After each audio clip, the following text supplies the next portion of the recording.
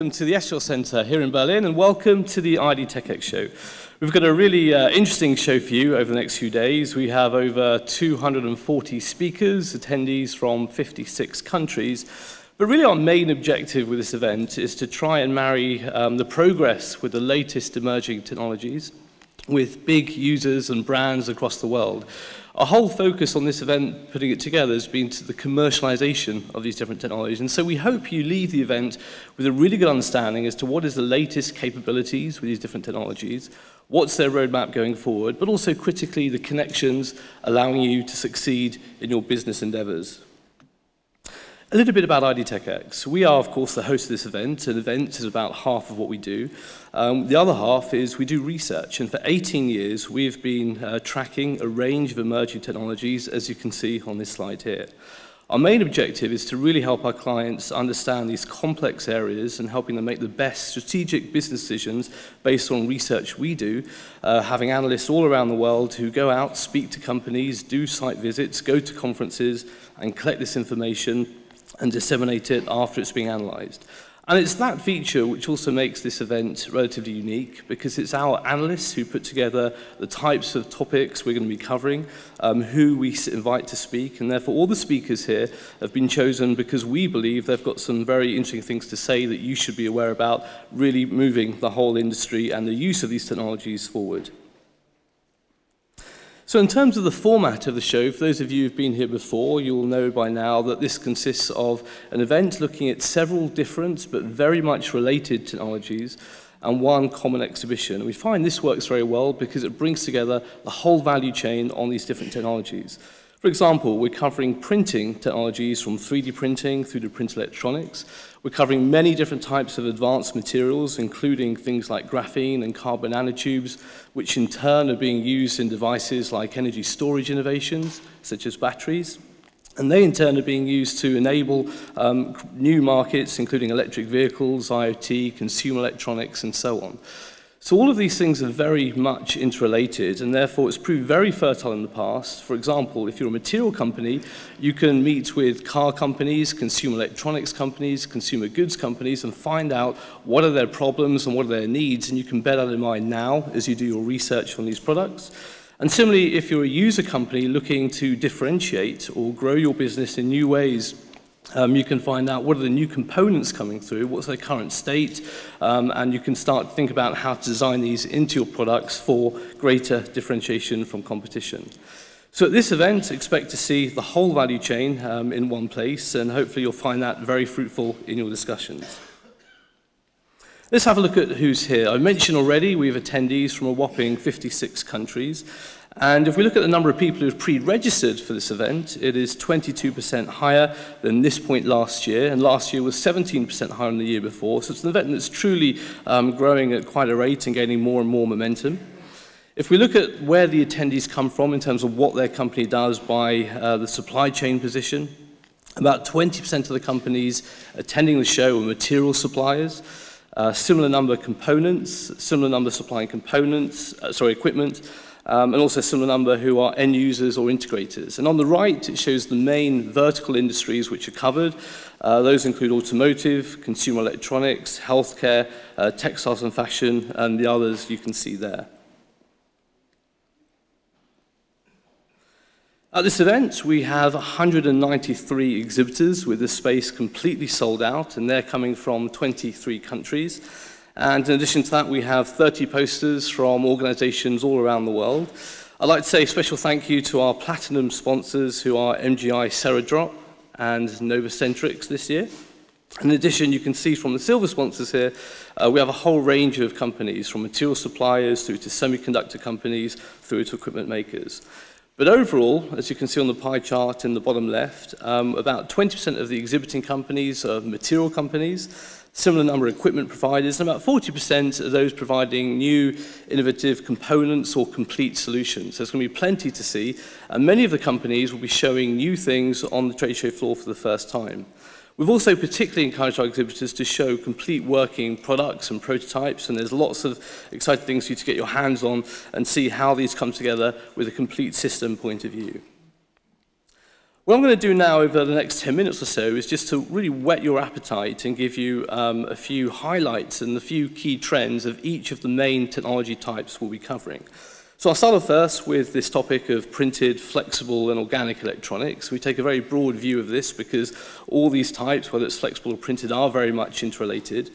And in 2017, this is a market that is just over $29 billion, but the majority of that is OLED displays, which are not printed yet, but we include them because they're organic-based and moving towards being flexible. Then we have sensors, conductive ink, and a range of other emerging components coming through. But it turns out in this industry that actually printing, while very important, isn't the main driver. The main driver is the new form factors which are enabled with these types of new materials and manufacturing processes. So having flexible devices, or even having devices which are rigid but are on plastics, they can be thinner and more robust overall. In 2017, 40% of all these components here fall into that category, and over the next 10 years, 63% will be predominantly flexible. So here companies are looking to use these new form factors and features to differentiate products and even premium price products.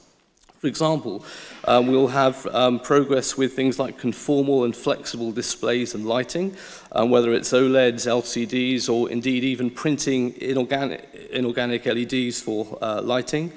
Also flexible sensor arrays and areas such as structural electronics, including in-mold electronics, which will be a big feature of this event, and also new ink formulations allowing stretchable inks taking you into e-textiles. Talking of e-textiles, that takes us into the world of wearables, which is another key conference track we're focusing on. We look at the whole market space for wearables, but in this event in particular, we're going to be focused on a few of these aspects, mainly the ones which are growing the fastest. They include e-textiles, growing at 66% compound annual growth rate over the next 5 years. And the other main session we'll be focusing on is AR and VR, which had huge levels of investment, as I'm sure you're aware of, but also many unsolved technology problems. And so we'll be looking at what those problems are and what are the solutions to them. In the smartwatches and fitness trackers scenario, their revenue growth is now slowing down due to commoditization. So we're looking at the antidote to that, which is new types of components which can help differentiate thanks to truly conformal electronics. We'll also be looking at the whole medical devices space, which takes longer to get to market, but will remain a huge part of the segment because there's so much value and need in those devices. Another aspect we'll be looking at is IoT in this whole world of connected things. And one thing we try and do at this event, which is very important, is not just focus on all the hype, but really help you see where is the true value and where is the money. So within our IoT conference, we're specifically focusing on where are the short to medium-term opportunities for highly profitable businesses. And this is a summary of some of those areas. There's a lot of work going on with smart cities, and in particular, these are government-led, so there's no choice to do it. They're usually mandated, say in the form of smart meters. For example, the EU 27 countries have a target of 80% market penetration by 2020, meaning about 50 million smart meters a year. The second biggest application here, which is proving successful for suppliers involved, includes things like street lighting, with many projects now being fully rolled out. Another completely different area will be smart homes, which is consumer-led, having home automation with a lot of growth recently in things like voice control with the Amazon Echo product, in addition to smart thermostats, lighting, and so on.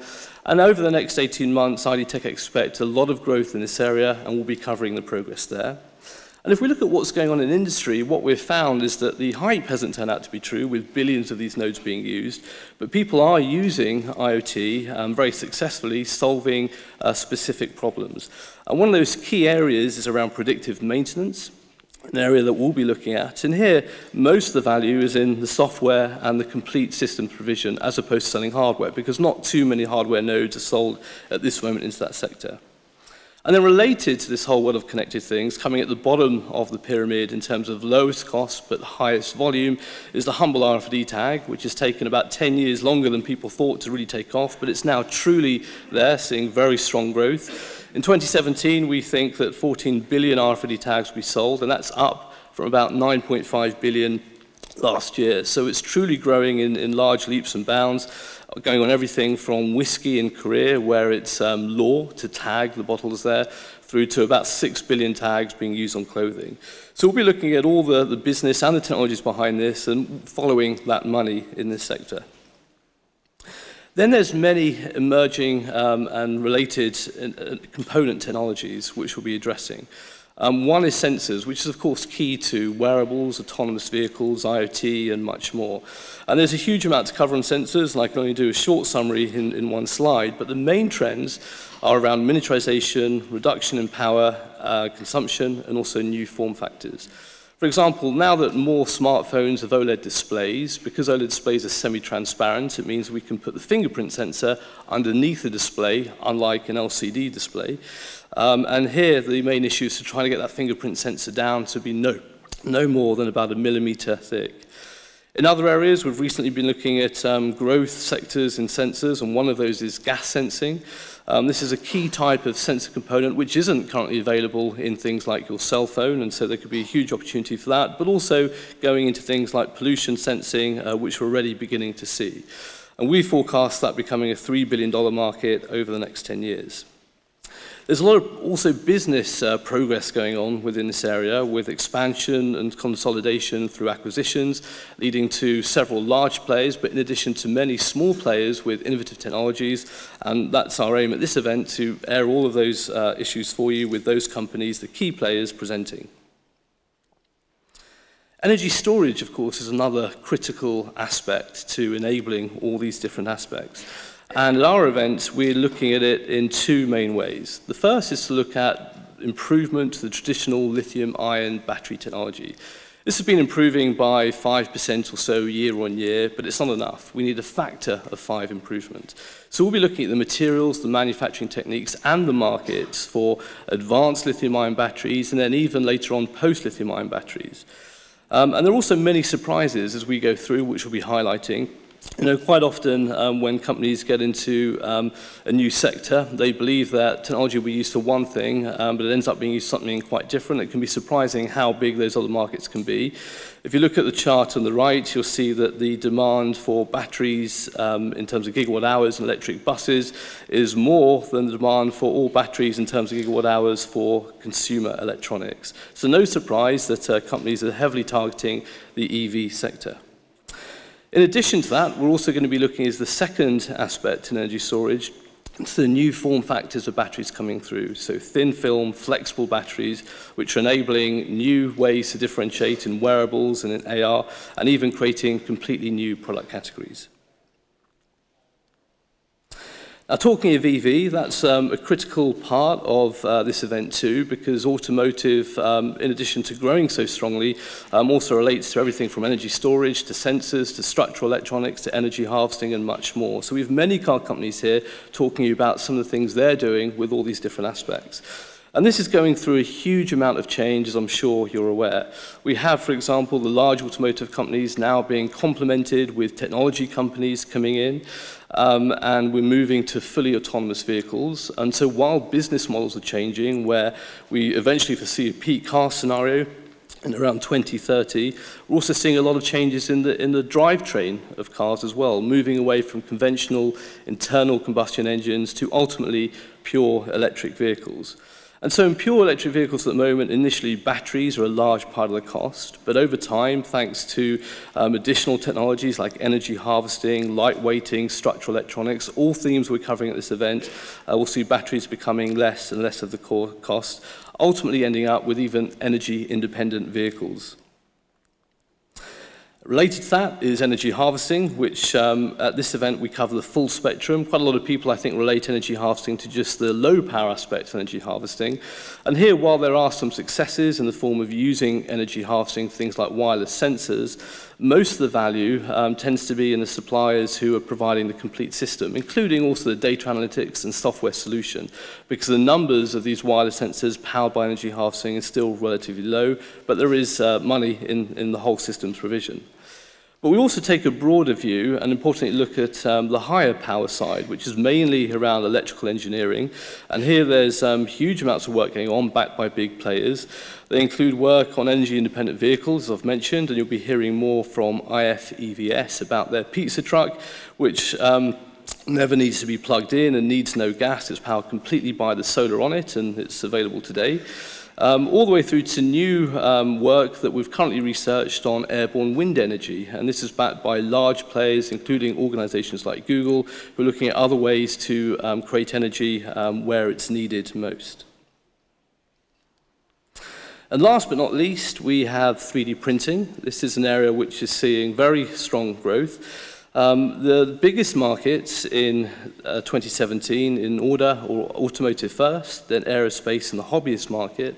But it's the aerospace market that's growing the fastest at about 34% compound annual growth rate according to our data, which you can see here in our research. And so it will become the largest sector over the next 10 years. That's then very much related to the types of materials that people are printing. We're seeing a lot of interest in 3D metal printing with strong growth from those different suppliers, including large acquisitions, but also more players entering the market with cheaper systems enabling metal printing. So at this event, we'll be covering all those different options, polymer printing and metal printing, including the combination with electronics, such as 3D printed electronics, with speakers covering these aspects in different tracks. So I hope that's really whet your appetite and just gives you a few of the high-level trends, but talked you through a few other aspects of the event and a few things to look out. New this year, we have the apparel zone in Demonstration Street, and this is a collection of many different types of wearable technology. Also, for the second year running, we have the IDTechEx Launchpad. We recognize that a lot of exciting technology is still at a fairly early stage, and so what we want to do with Launchpad is give the best companies and the best organizations really the visibility at this sort of event to show their products and working concepts and prototypes. So all of the winners of the Launchpad scenario will be showing completely working systems, and many of them we think will become successful business in the future. And it varies from new types of innovative sensors all the way through to a complete vehicle. So do make sure you take a look at that.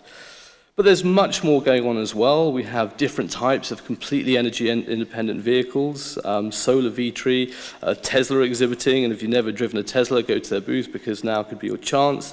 We also have lots of networking going on because one of the objectives of this event, as I mentioned at the start, is that you leave with those critical contacts, allowing you to move forward with your business. So without further ado, I'd like to introduce the lineup of Cornerstones, and we've chosen these because we think they'll give a fantastic high-level view as to what are the things going on and really pull together all the different technologies in addition to what I've just said. We have VF Innovations, followed by Galvani Bioelectronics, ARM, and then Toyota. And just in terms of the structure of the event, after the Cornerstones, the exhibition will open, followed then going into different conference tracks, each on these different related topics, which will start off with an IDTechEx analyst giving you the analyst view as to that sector, and then keynote speakers, particularly from end users, on these different topics, and then into the whole 2 days of the event. So if there's anything we can do for you at the event, please don't hesitate to approach any member of the IDTechEx team. We hope you have a great experience, learn lots, and meet lots of new connections, and we'll do our best to help support that. So without further ado, I'd like to welcome up Ben Cooper from VF. VF is a $12.4 billion company